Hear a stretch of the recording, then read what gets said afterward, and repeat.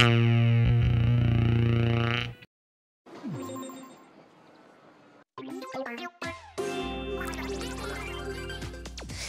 on to your tentacles. It's Ingopolis news time, as usual, Callie and Marie. Let's unveil the current regular battle stages. Alright. I just saw a super fresh car drive by. I won it. Didn't you just fail your driving test last week? Even though we're high up, Judd still sees everything. He loves it here. It's like a giant cat's hour. And now the current ranked battle stages. Splatastic. Remember when Judd fell into the water? Yeah, he's actually really svelte under all that fur. Hey, look! Someone left a secret prototype running. Oh, someone's gonna get fired. Until next time, stay fresh. I'm wearing a Halloween shirt, and Halloween happened almost a month ago. Am I a psychopath? Well, may never know. Hey everybody, it's me again, Bawk Hersheysman, and welcome back for more Splatoon. In the last episode, we did the most annoyingest level in video game history. Actually, no, I lied about that. I'm sorry. And in this episode, we are going to do some more stuff in World 3, as well as checking out the gun shop and immediately dying, because why not? Anyways, the first thing that we need to do is be smart and do stuff. Jump from over here, and yeah. And now we have another thing, and Alfred, do it!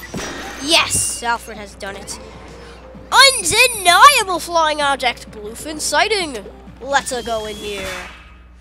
As you can tell, this is another UFO stage because it's Bluefin Depot. Yes, it's crazy. This is literally is Bluefin Depot. It looks like an Octostriker 3. Yes, the Octostriker is back. But yes, this is literally Bluefin Depot. The first time we were here, it was the first level in the game. Second time, Bluefin Depot. Yes. Everything functions like it should normally be. It's literally Bluefin Depot. There isn't really nothing to say here. Like, the graffiti is the same. And the starting point is where your team usually is! My god, this is insane right here, but I guess not. So, defeat his cousin, Chep the Geyser, which isn't actually in but you can tell already. And shoot some balloons, because that's what Inklings do. They shoot balloons. As funny as that sounds. So I see some crates up there, and these crates will be very useful because they usually contain very secret-like stuff. Like that! So yes, I'm gonna check every nook and cranny of Bluefin Depot to find this one. And it turns out that one is unreachable, so come on, go over here. So, get this! We have armor! Get over here, we have part of the level that we're not allowed to see yet. Up here is the beginning of the level, which I accidentally skipped a checkpoint for whatever reason. And oh, he's here! He's here, we're alive and waiting. And oh, he's not here again.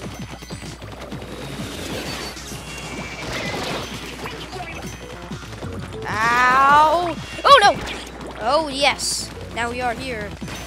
The fangled, the fickled finger of fate. With this ultimate weapon, nothing can stop us now. Everybody knows the fickled finger of fate.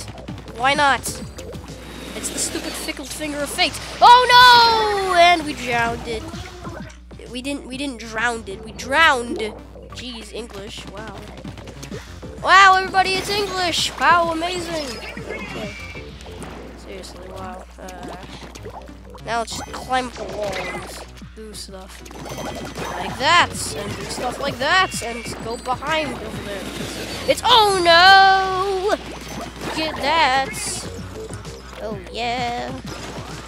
Go over here and do this kind of stuff. Go up there because there's probably a secret. Oh, it's a bubbler special weapon. Oh, it's just an egg, because why not?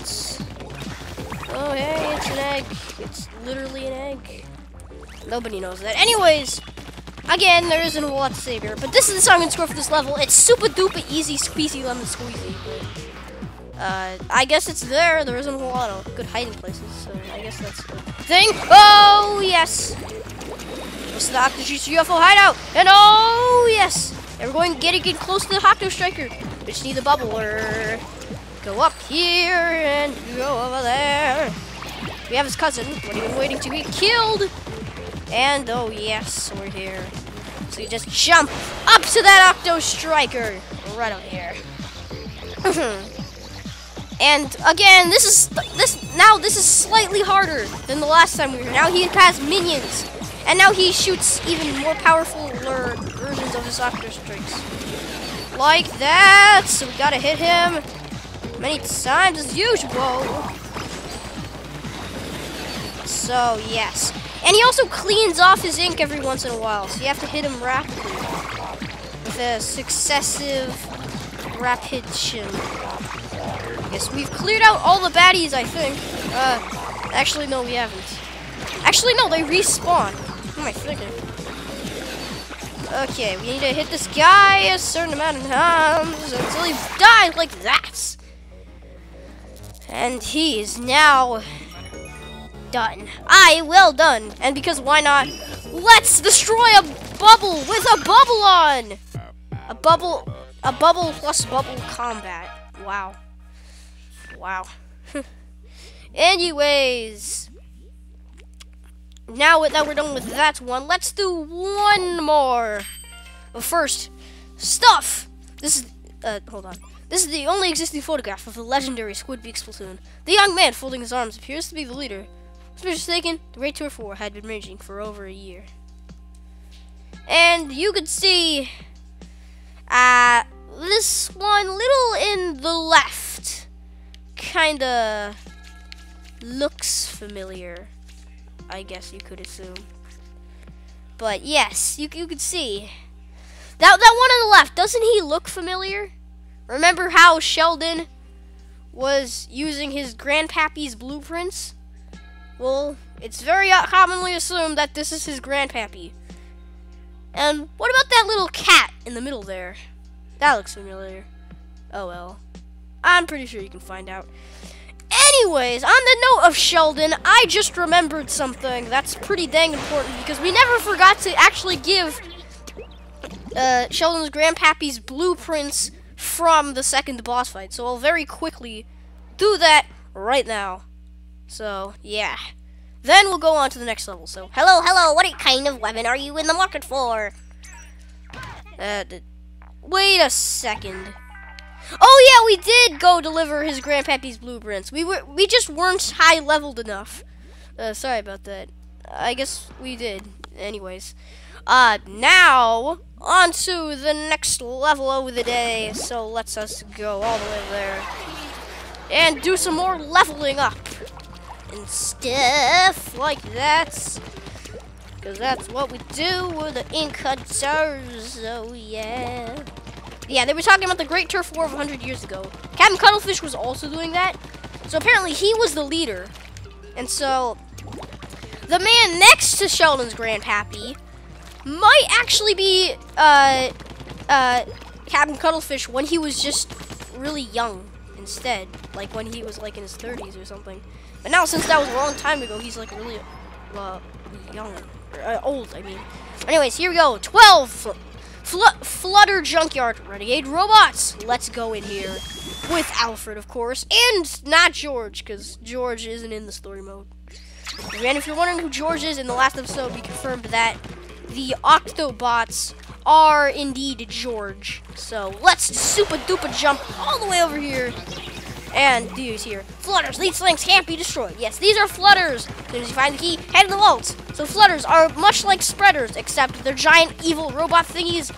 And, well, they're kind of no, to be honest. You can look at the gamepad and see where they are and just kind of see a better view as to them. And I'm going to try and complete this entire section right here. And, oh, yeah, if they find you, they can start rushing towards you. And they clear out areas of ink. But fortunately, I was doing that. Check the location of enemies and keys with the gamepad. See, even the game is telling me to do that. But anyways, now we go down here, climb up the wall, and oh, here's another spreader. Oh, here's another spreader. Oh, here's another spreader. Oh, here's another spreader. Oh, here's another spreader. Yes. There's a gushy geyser thing on top of one of the spreaders. That is for later. For now, we need to shoot this thing from far. And oh, we need to be over there. So we need to lure this thing to the other side so that it waits. Come on. Come on. Come on. Anyways, now we are overhead. And yes. And we saw a little chest thing down there, which I don't actually know what that is now that I think about it. So, we can see it down there. So, I'll try and make this jump, though it might not work out. And... nope! I didn't do it. That was bad. Bad game design away. Yes, I see the Zapfish from up there, but it turns out I don't really know. Anyways, let's just, I'll go over there. I'll go down here, and let's just, try and find the Zapfish. So, yes.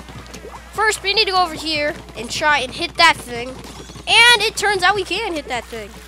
Go over here, jump out of the thing, get our sunken scroll, go back in, Zailfish.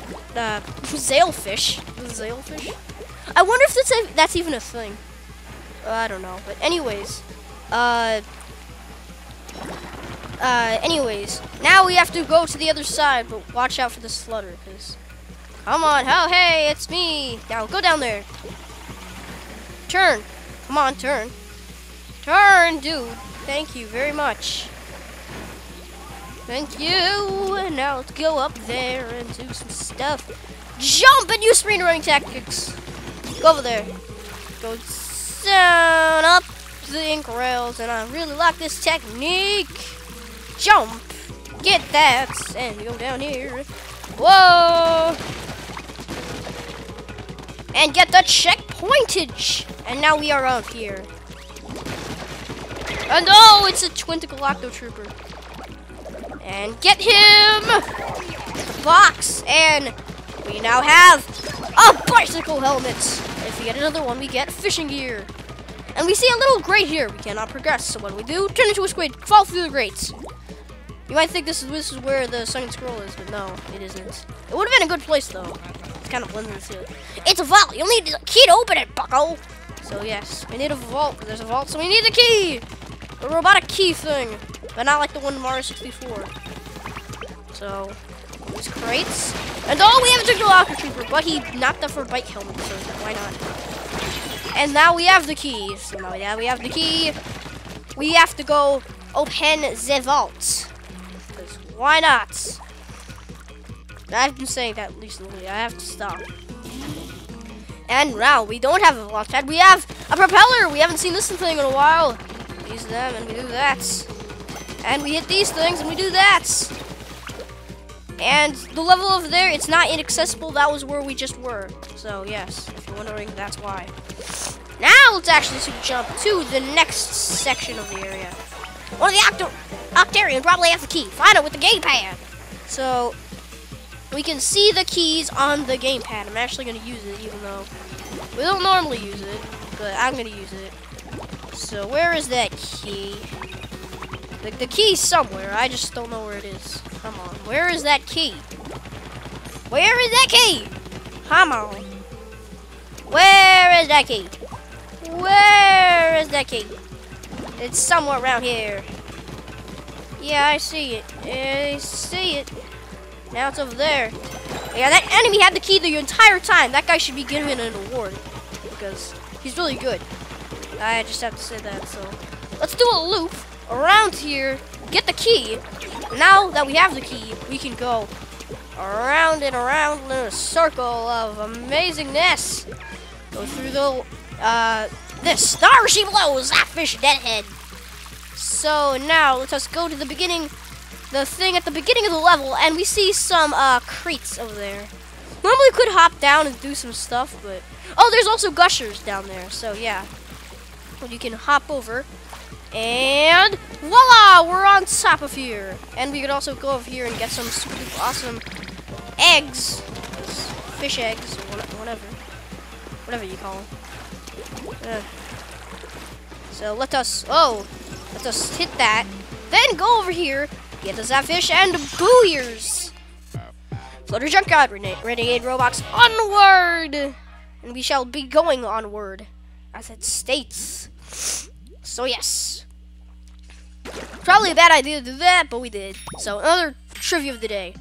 The first battles of the Great War ended in victory. Excuse me. First battles of the Great War ended in victory for the Octarian forces. The diligent Octarians easily dominated the Inklings, who were unable to wake up early enough in the morning to defend themselves. So yes, as you can see here, the Octarian won, as shown by this drawing, this Japanese drawing. But turns out this is indeed Judd. This Judd on the bottom right corner. It was a Zapfish before. It was a Zapfish, but now it has turned into Judd. And you can see more clearly that, yes, it is Judd right here. There's a very clear picture of Judd. But, yes. And we all know that that is Captain Cuttlefish on the left. Not the far left, but just the left. Because of his hat, which is the same as Captain Cuttlefish. So, let us go to Inkopolis. So, let us go to Inkopolis Square. And go to Sheldon, who has some new weapons. I'm pretty sure. So, hello, what kind of weapon are you in the market for? And so here we have all of the new things that are in the market for. However, we are kind of low in cash because I bought some stuff in the last episode, so I'm only going to test them. So I'm just going to test one of the weapons. So the first thing to do is have a Splatling, cause why not? Afraid you're lacking in the funds department. I can't part with my babies for less than they're worth. Yes, I know. So let us test this weapon, even though we're not allowed to buy it. So the heavy Splatling, another different type of gear, and as you see, it just evaporates. I don't know how, but it just happens. It just disappears. Like seriously, it just disappears. Like suddenly appears. It's weird, but anyways, it's kind of like the Charger, but has a heavy-duty thing like the 52-point gal. Build up, and it bulks enough energy, and kablooey! It gets to have rapid fire for a short amount of time. This is really useful to mod enemies because they're freaking easy as pie. Like seriously, this is insane. They're also kind of easy to mow down walls because you just do that. However, when you're firing your blast and then go to squid form, it immediately decreases. So be sure to not try and do that. Sub weapon is the splash wall. So the sub weapon is the splash wall. Again, you can throw it. It goes about a mile from you, and you create a barrier. And based on this tube, it runs out. Yeah, standing here, if you throw it, it lands about a mile from you. So if you're standing right here, then if you so if you're standing here, then you throw it, it lands about a mile from you. Now on to the it also is really easy to get a sub weapon because it covers lots of turf. So let me just do that kind of stuff. And come on. There we go. Now we have the sub weapon, which is so very simple. It is the Ink Striker, which can defeat all of these enemies at once. Right here, and kablooey! And it defeated most of the battlefield enemies. Excuse me. Now that we've resetted and also exited, showed off yet another one. I think this could be it for this episode because unfortunately, due to the showcasing of the weapons, I did not have time to do some online battles. So in the next episode, we will do some more levels in World 3, maybe even completing World 3, but probably not. And testing out the heavy splatling in battle this time. So, and also earning some cash because I'm kind of low on it. So, see you guys all next time. Later. Goodbye, everybody. Goodbye.